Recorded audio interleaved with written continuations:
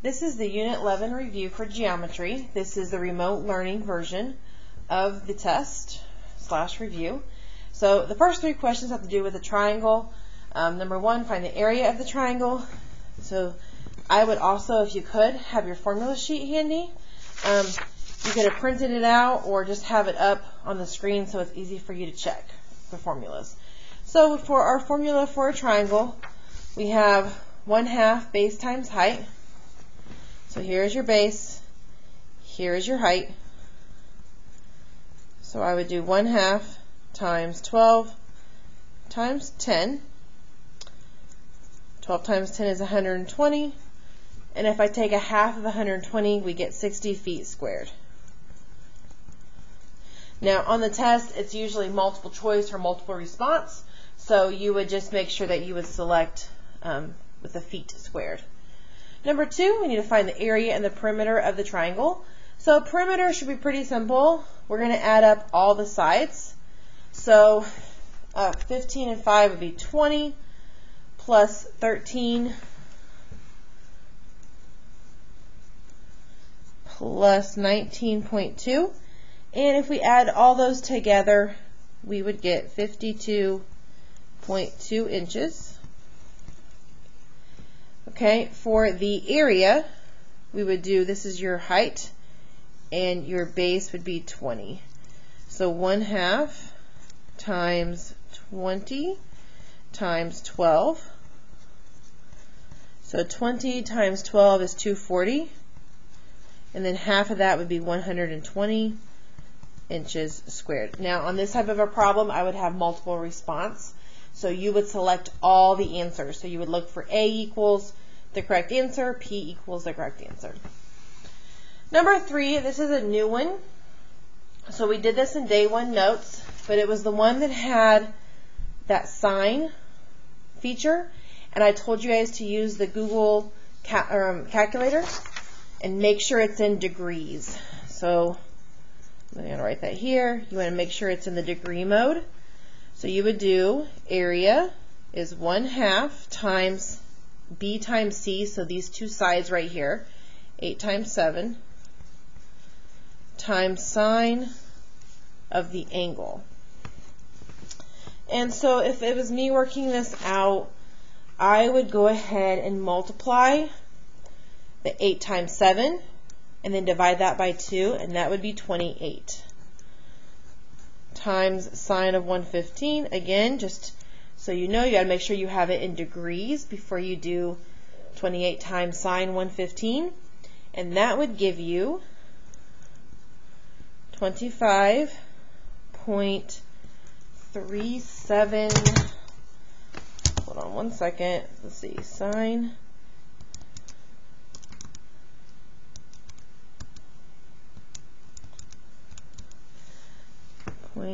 .66. Okay, so since it says round to the nearest hundredth, that 6 would make that 6 go up to 7. So 25.377 meters squared. Okay, number 4, we have simply base times height. So 8 times 3, that's 24 yards squared. And number 5, another parallelogram. So again, base times height. So 9 times 5. So 45 inches squared. For number 6, it says find the area of the composite figure. So we need to find the area of the rectangle and the triangle. So first, the base of the triangle would be 8. This is extra. This is extra. So for the triangle, so I'm going to do a little triangle here. So the area of the triangle, we would do 1/2 base 8 times the height 5. So that would be 40. Take half of that, we get the triangle is 20. Okay. The rectangle would be length times width, so 8 times 5. And that gives us 40. So the area of the composite figure would be 40 plus 20, and that would be 60 meters squared. Okay, for number 7, we have a trapezoid. So that would be 1/2 times your height. The height would be the distance between the two bases. This is base 1, this is base 2. So the height is 3. Times the sum of the bases, so 7 plus 11.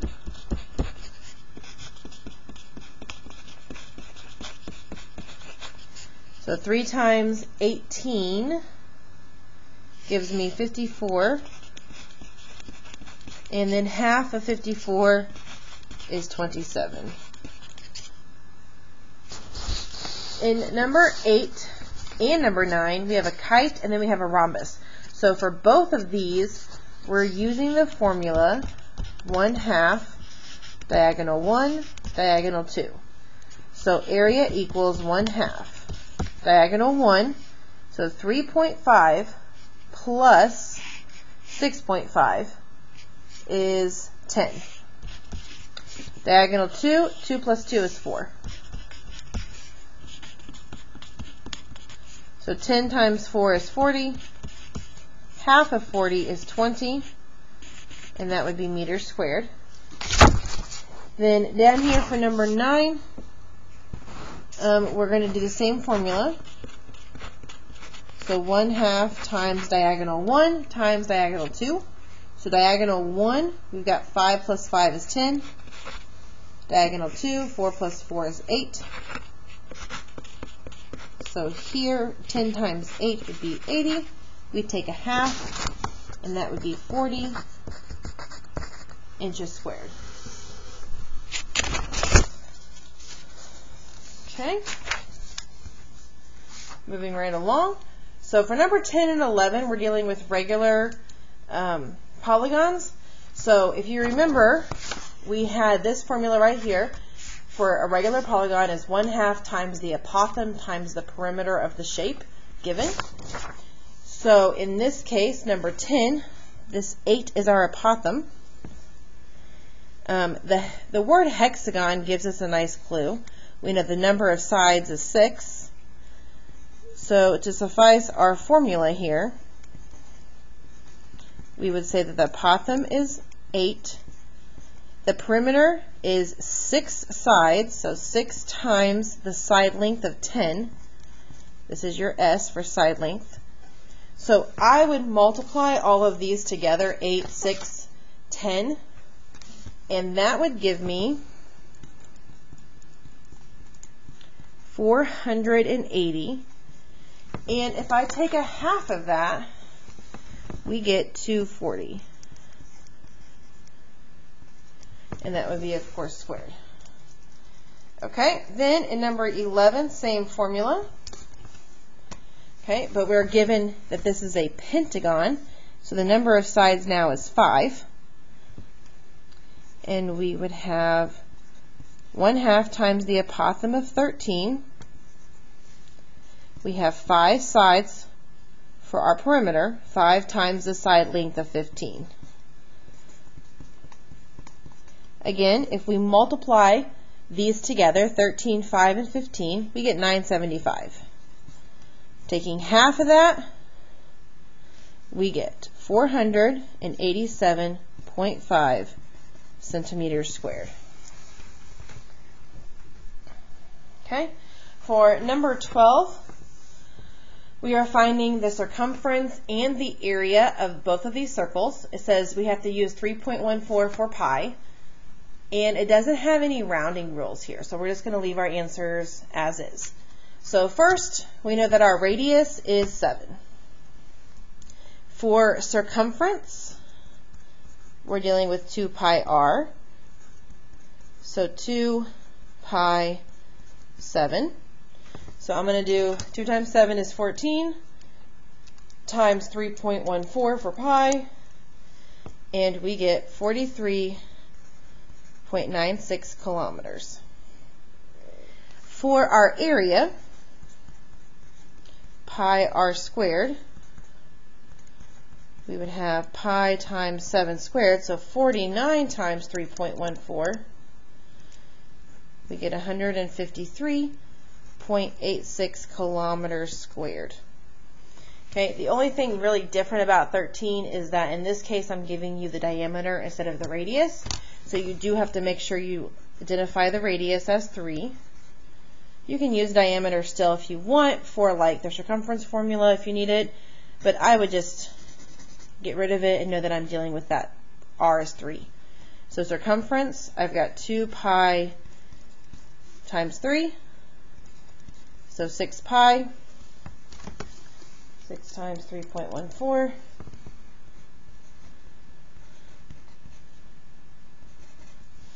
and then for the area, pi times 3 squared, so 9 times 3.14, 28.26. Okay. Now more for the newer stuff of this unit. Number 14, it says find the arc length of a circle. So we're finding arc AB. So what that means that you're finding in centimeters, what would this measure? So if I had a piece of string from A to B, okay, on the curve, I took the piece of string and I laid it straight out, what would it measure on a ruler? Okay. So how I do that, I say that the arc length is the angle measure over 360 times 2 pi r. So if you're looking at the formula sheet, you're looking for the arc length one. Okay, that gives you this measurement here. That's in bold. So 2 pi r, where r is 3. Again, it says we're using 3.14 for pi, and we are rounding the nearest hundredth. So for me, you can do this many ways. So I'm just going to take 50 times 2 times 3. And this gives me 300 over 360 times pi. So what I'm going to do is I'm going to say 300 divided by 360 gives me this decimal times 3.14. It gives me 2.61666 repeating. Round to the nearest hundredth. So that means I'm going to round up to 2.617, and this is centimeters squared. Okay, for number 15, same thing, we're finding the arc length of EF. So the angle measurement out of 360 or over 360 times 2 pi times 16. So 135 times 2 times 16. I get 4,320 divided by 360 times that 3.14.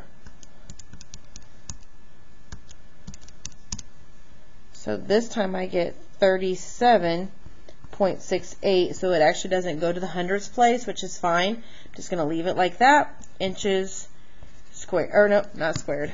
This is arc length. So let's fix that over here too. Okay, now for area of the shaded sector, so you're finding just a piece of the circle, we're going to do the angle measure again. So the arc measure is the same as the central angle measure. We learned that before spring break. So 60 divided by the 360.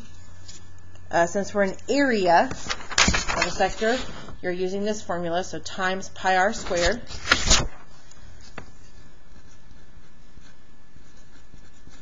So what I would do is I would do 60 times the 64.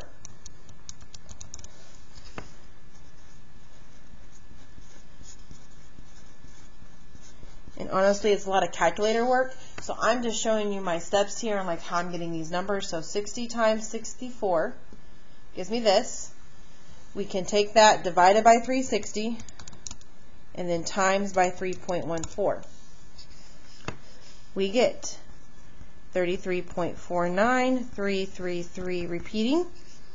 Rounding to the nearest hundredth, the 3 would just stay 3. Okay, so in number 17, we see that we have 23 degrees as our central angle. And that would be out of 360 times pi r squared, so 5 squared. So I'm doing that 23 times the 25. That gives me 575. So you could take that times 3.14, then divide by 360. You can take 575 divided by 360 times 3.14. Either way is fine.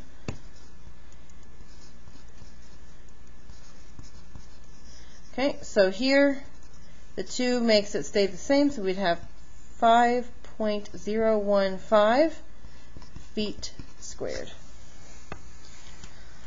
Okay, near the end, we have number 18. For each pair, so for this one, for the pair of similar figures, find the scale factor, perimeter ratio, and area ratio for the smallest to biggest shape. So first, my scale factor would be 5 to 10, but we know that reduces to 1/2. Now, just because we're using a computer program for most of this, I tried not to do fractions if I could get away with it. So I'm going to go ahead and write that like this. Sometimes you will see fractions. Okay? In these notes, you were told the scale factor and the perimeter ratio are the exact same thing. So the perimeter ratio is also 1 to 2. Okay? But your area ratio is when you take your scale factor and you square it. So 1 squared is 1 and 2 squared is 4. So there are your 3 ratios. I believe, again, this would be multiple response, so you would select 3 answers here for 3 points. Okay, then we have 2 more questions. So for these 2, the figures given are similar. The area of the larger pentagon is 135 centimeters squared. So this right here, the fact that it's area of the larger pentagon at 135, that's very important. Okay, so I know that the area is 135. Find the area of the other figure to the nearest whole number. So I need to get a scale factor. So I'm going to take the 8 and the 24, and I'm going to go ahead and find my scale factor. So I'm going to say SF. So I'm going to say 8/24 reduces to 1/3. That's my scale factor. Since I am given the area of the bigger figure, I need to find the area of this one. So I need to change the scale factor to area ratio. So now I say 1 squared and 3 squared. And since now I'm in area, I don't know the small area. I know the big area is 135. So before I cross multiply, I need to calculate 1 squared and 3 squared. So then I've got 9x equals 135. And if I take 135 divided by 9, we get a whole number of 15. So in this case, I don't have to round.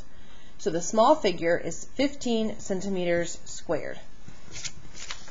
For number 20, last one, the parallelograms are similar. Find the scale factor, perimeter ratio, and area ratio from the small to large parallelogram. Okay, so this right here is important, small to large. So I'm looking at 20 over 245. This is area, but I know that these are not perfect squares. So you must reduce. So let's see, 5 can go into both of these. So let's try 5.